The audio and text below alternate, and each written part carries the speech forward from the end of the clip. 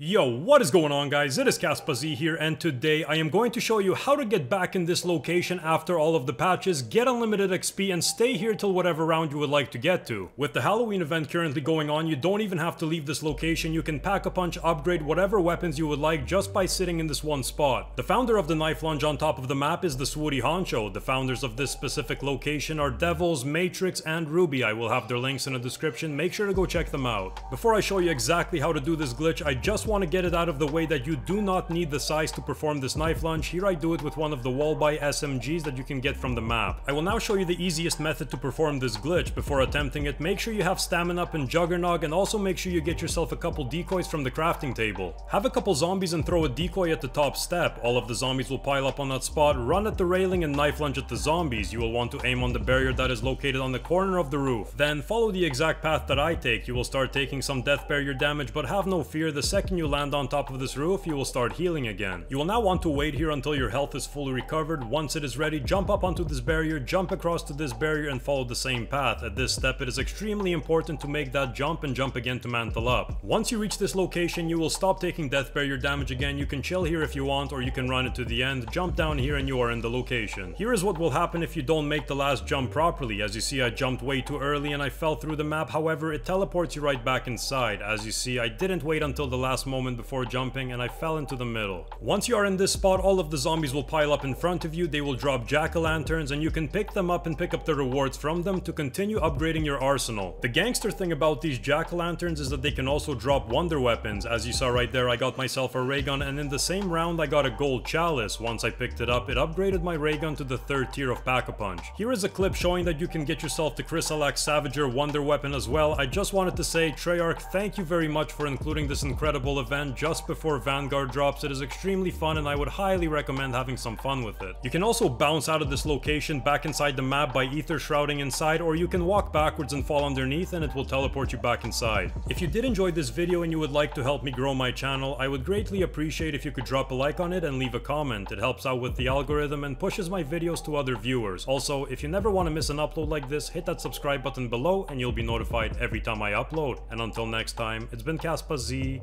and I'm out. Peace.